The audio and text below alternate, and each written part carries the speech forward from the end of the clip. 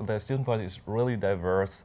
So we have international students like me, then we have students from medical school, we have students who want to go to medical school, we have mid-career professionals, we have physicians, which is really great, especially for me.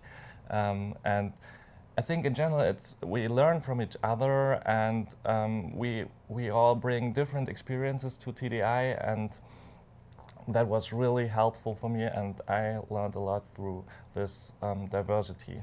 I really liked the being part of the Dartmouth community because I had the opportunity to play in the Dartmouth Chamber Orchestra. That was a great opportunity also to get to know some undergraduates and to be on campus. I really liked the small classes, so you know each other, you know everything. Same is true for the faculty. You can always go to the professor, ask questions every time. That's really was a great experience for me.